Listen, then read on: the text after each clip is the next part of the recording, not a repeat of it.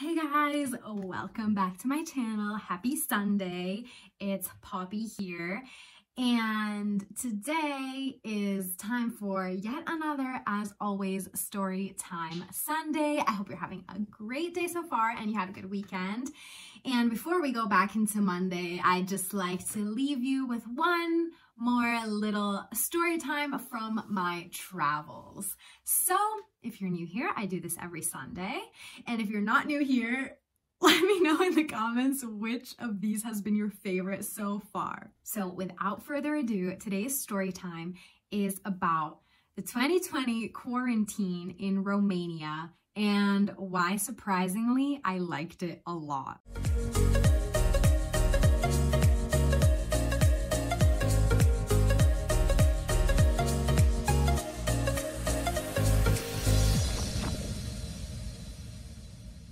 So if you've seen my other videos, you know that I had to leave Asia early because of COVID and because countries were closing down their borders. They were enacting really strict regulations, and I just felt safer and more secure being in a country where I could legally reside in, being either USA or Romania, and I chose Romania. So I spent the 2020 spring/summer quarantine in Romania, and here is how it went. So the first thing I want to show you is this paper. Now, this paper was pretty much the epitome of the whole quarantine, and it was our declaration. So starting at the end of March, right when I came back to Romania, I literally caught one of the last non-canceled flights to my city. Mom said I'm lucky I made it because everything is annulled. Oh my God. Really, even from my... And then after that, I would say beginning to mid of June, it was kind of like fair game and things were almost back to normal. But I want to tell you about what the experience was like living here during the quarantine. Every time you stepped outside of the house, you didn't have to wear a mask at that point yet. Remember, it was March, April, May 2020. So no masks, but you had to have this declaration. Hey guys, so it's my first day that I can officially go outside of the house. My quarantine is officially over. I started feeling a little sick though today, so hope it's nothing. But I just want to show you the paper we have to fill out that states where you're going.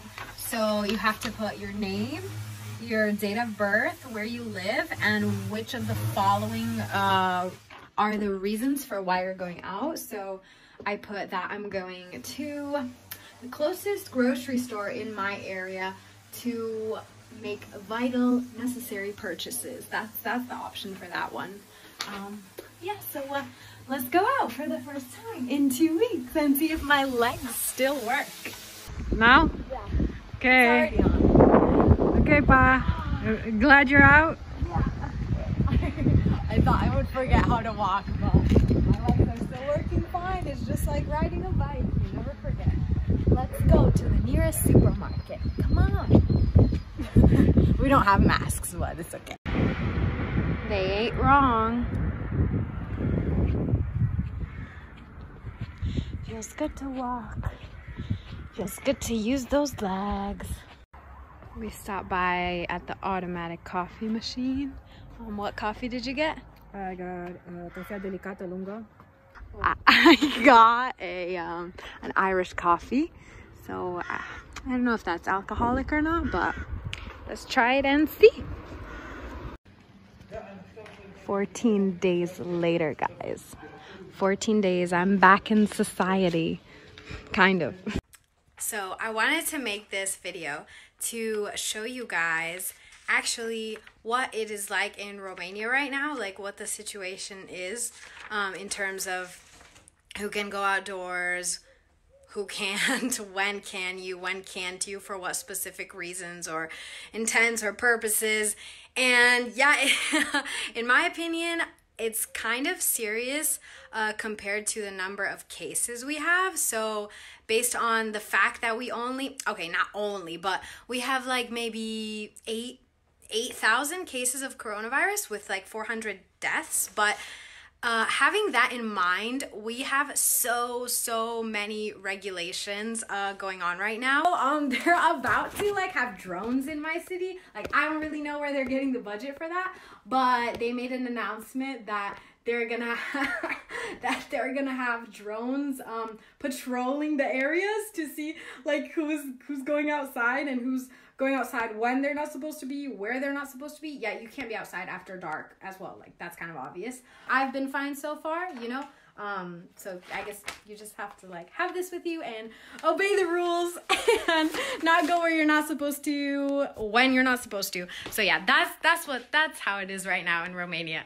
Yeah, we're just like mostly staying inside. I mean, unless you go, like, I've been going on walks or runs around the neighborhood, or like going to you can only go to the closest shop, by the way. Like, that's like, you can't go like, oh, you want to buy like this specific type of chocolate from like that shop 2 kilometers away. You can't. Like, you have to go to your closest neighborhood shop and take a walk in your neighborhood. So yeah, that's everything that is going on in Romania.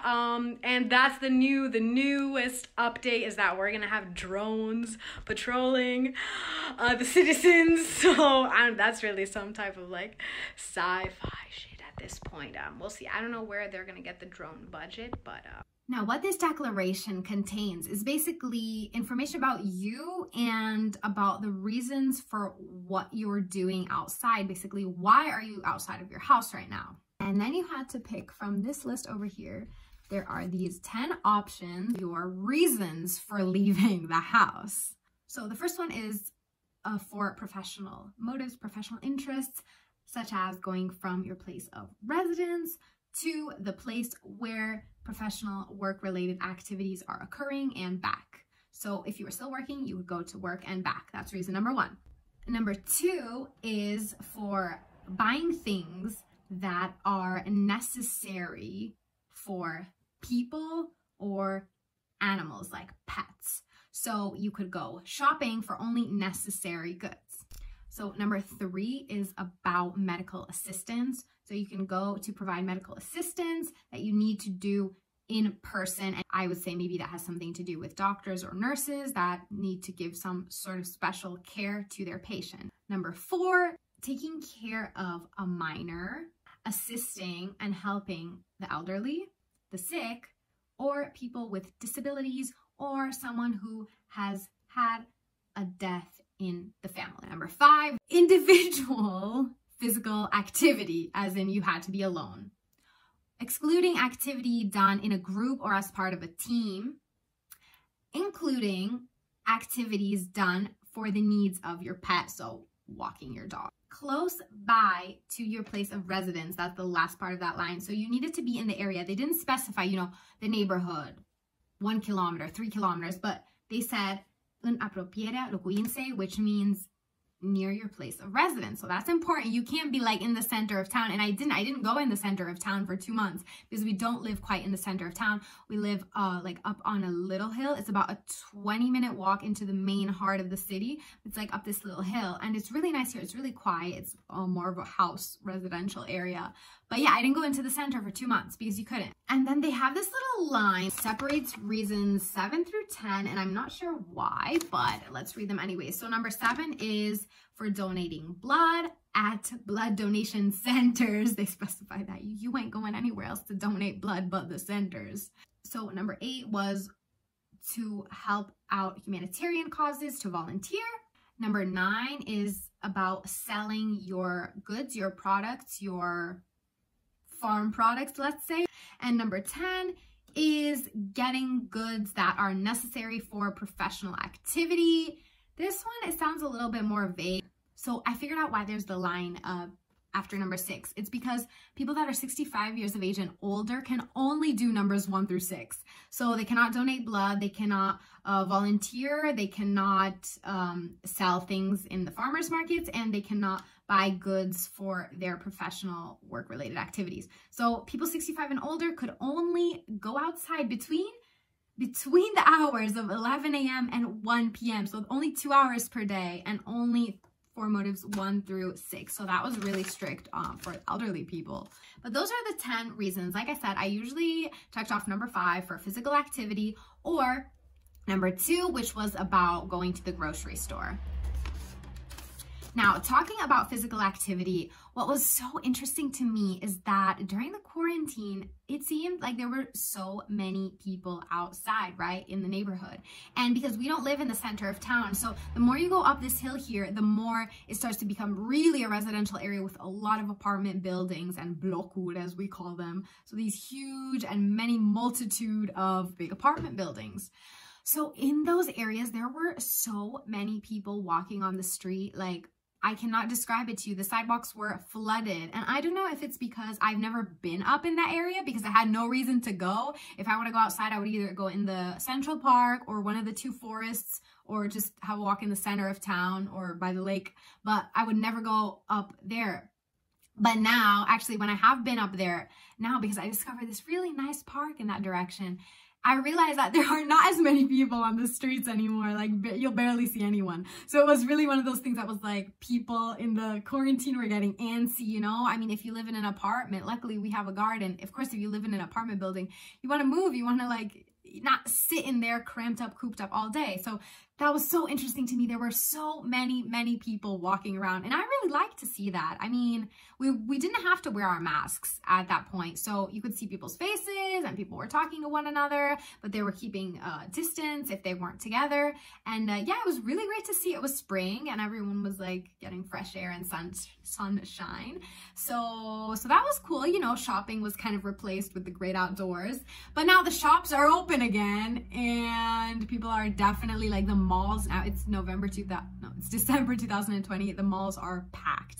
So talking about number 2, about going shopping, the way it worked is that there were these guards at the entrance of most shops that were standing there with a temperature gun to take your temperature from your wrist.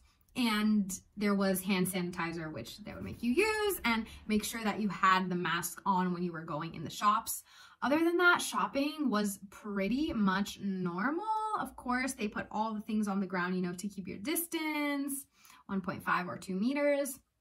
And yeah, other than that, shopping was normal. Of course, you had to stay in your neighborhood, though. That was the thing. You couldn't be like, oh, I live on this side of town, but there's a shop on that side of town that I want to go to. No, you couldn't do that. And the thing is, if you didn't have this paper with you and the police stopped you, they stopped to check, because they could and they did, you would get a 5,000 lei fine. Now, this is massive. This is about $1,300 or a little over 1,000 euro. It's massive, especially compared to the salaries people make over here. It is like,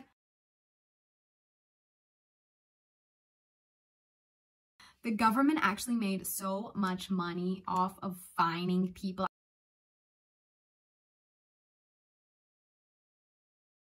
I remember watching the news and people were getting fined because they were like bringing their goldfish out, and they said they checked the box that said like they're taking their pet out for a walk. I was just like, now that's what I call a loophole. Like, that is fantastic, but of course you get fined.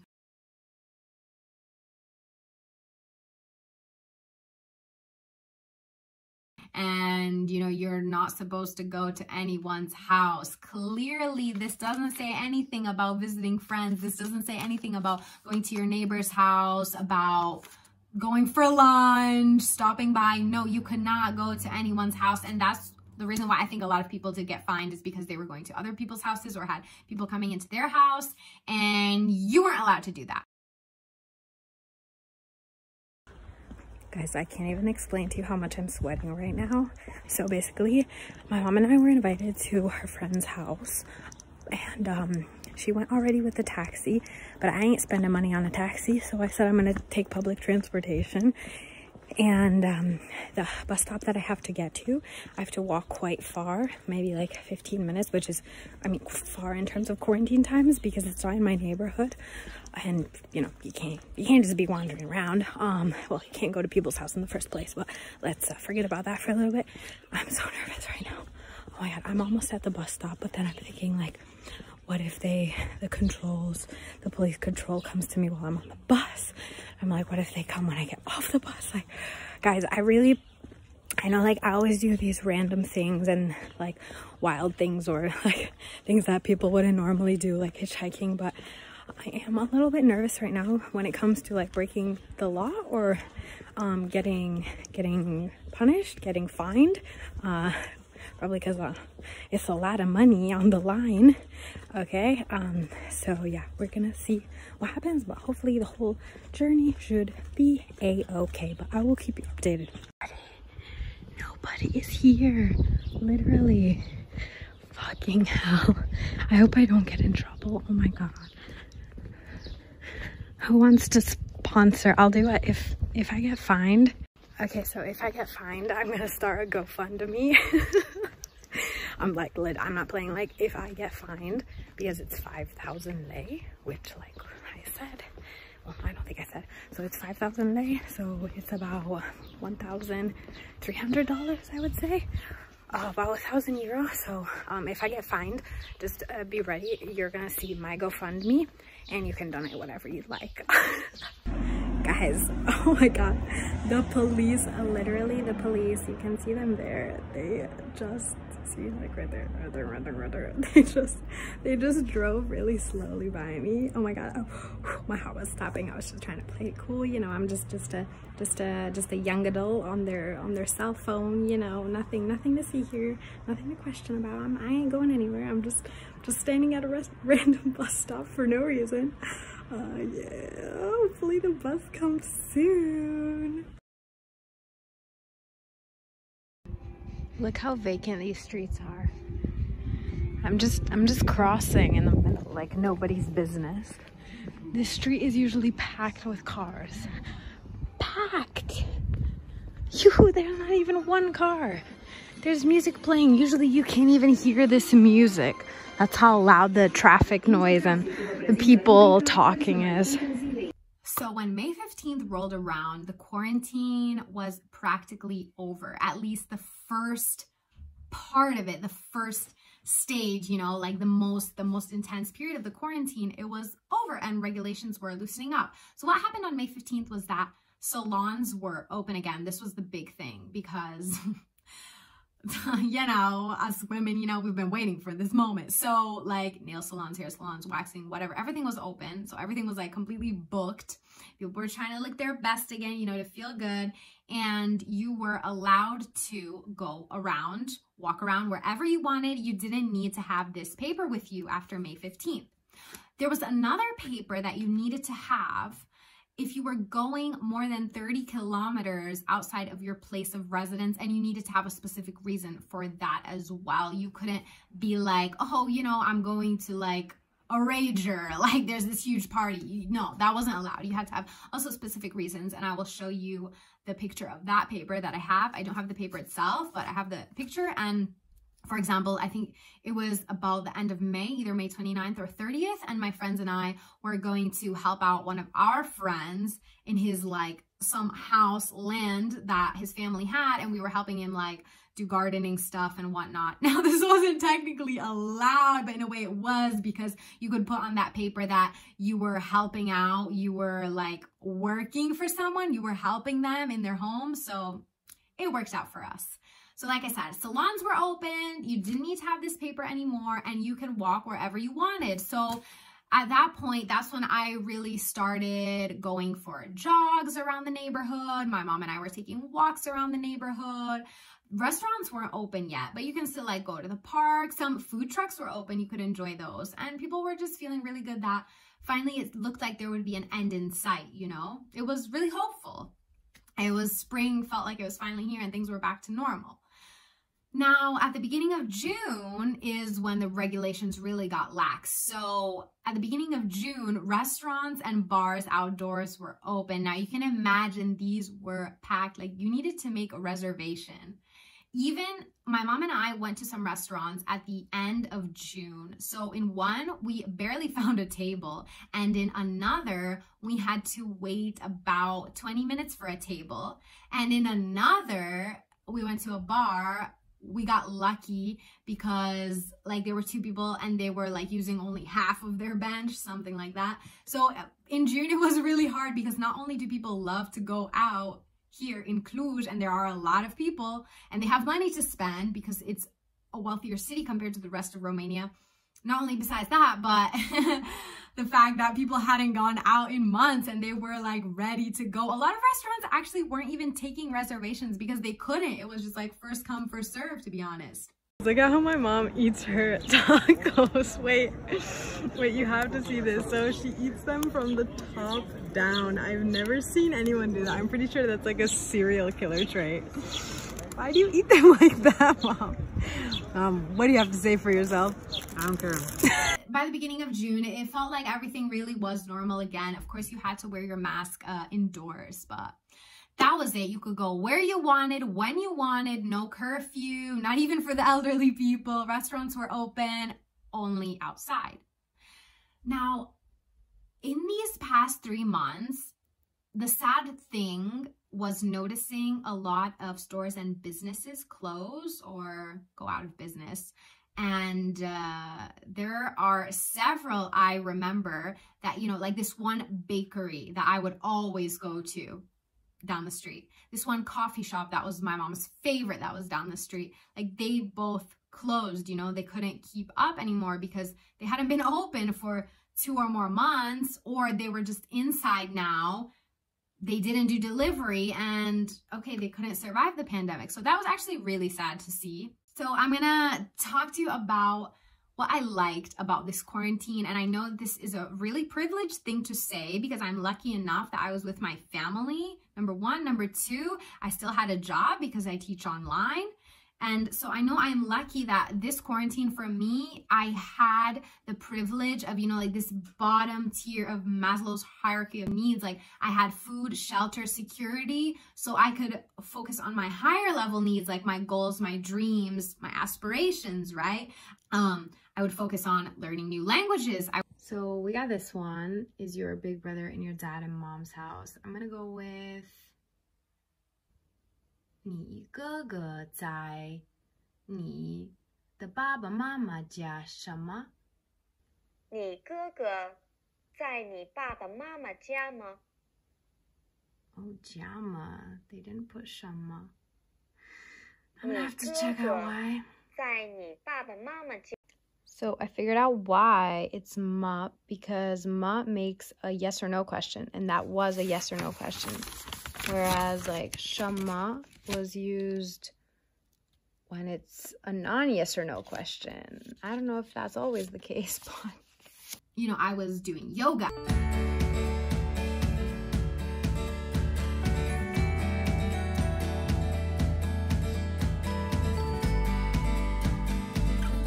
I had time to paint, I had time to make videos, edit videos, I had time to really set a good sleeping schedule for myself and eat well and fast and do all these things that I wouldn't have been able to do if it weren't for the quarantine, because what I loved about it was just all this pressure of having to go here and go to this event and meet up with these people and do this and that. Like in my travels, always to go and experience, that pressure was off. So I had the chance to really go on this kind of like mental, physical journey within myself instead of outside, always having to like, oh, you know, it's Saturday night, I have to go to I have to hang out with my friends and do this, or oh, there's a trivia night, oh, there's a new art exhibit. Like, yeah, of course I miss these things, but it was nice to be able to not have them as well and have the time to really focus on me and what I really wanted and what I really liked and who I really wanted to be in my life and who I didn't. And actually, I got closer to a lot of people in my life in this quarantine because you can't go anywhere, you can't see anyone. And so you start talking to people online, you start Skyping, you know, having a lot of like Skype chats with many of my friends that I hadn't talked to in months, maybe years. I was able to talk to them again, and it was really, really nice. I really enjoyed that because I felt like now I was spending my time with people who really meant a lot to me, you know? I didn't have to like, oh, go out to this couch surfing event and meet strangers in a bar. I didn't like have to make small talk with people in my hostel. No, I was like catching up with really good friends of mine, and that was amazing. It really was just that, because I always put a lot of pressure on myself. You see, when I'm traveling to do this, to go here, to see this, to experience, and now I didn't have anything to experience except the things that I would create for myself or do for myself. Although we had these really strict regulations in play, those regulations are what allowed me to build and redefine and reassess my own character, my values, my interests, my likes, my dislikes. I felt like I didn't even know what I dislike. I didn't even know what I don't want because I was doing everything and anything. And now the quarantine helped me like get back to that, like, wait, why haven't I done yoga in 2 months? I love doing yoga. Or like, oh, why was I spending so much time hanging out with these people? I don't want to. And I'm really happy with how I spent my quarantine. I know I was beating myself up at one point. I was like, I'm doing too much this quarantine. Like, I gotta just calm down and watch Netflix. So for me, I'm only gonna move forward with taking the best from what happened these past few months, but realizing that other people were not as lucky as I am to have had that experience.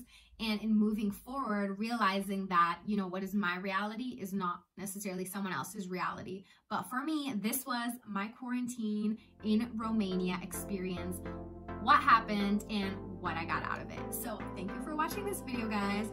If you want to subscribe, I would love that. You're going to see a lot more random videos. So hit the subscribe button down below and I will see you in